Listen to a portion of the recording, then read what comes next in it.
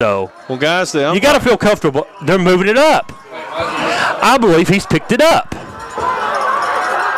Guys, whatever it is.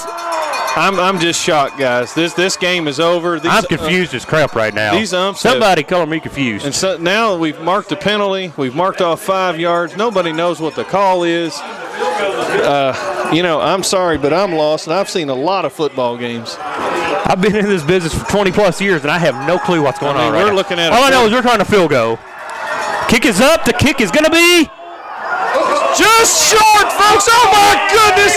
That's 3 yards short. That's how close it was. Missed it by a couple yards. That would have been a 40-yard field goal right there, folks. I don't know what just happened, but all I know is this was one exciting finish to a great high school football game tonight. And I can tell you, God was looking down on the Madison Southern Eagles tonight. That kid, that was amazing. I tell you, that can't be the same kicker from first half. But what an exciting ending to a ball game, which I want an explanation too, John. When you get that, you tell us. I have no idea what happened.